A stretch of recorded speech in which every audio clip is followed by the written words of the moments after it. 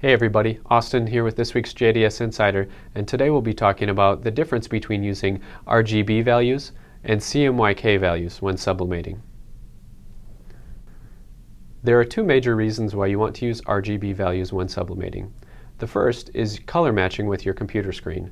Your computer screen is also going to output an RGB value, so this will make it much easier to match with what you're actually pressing.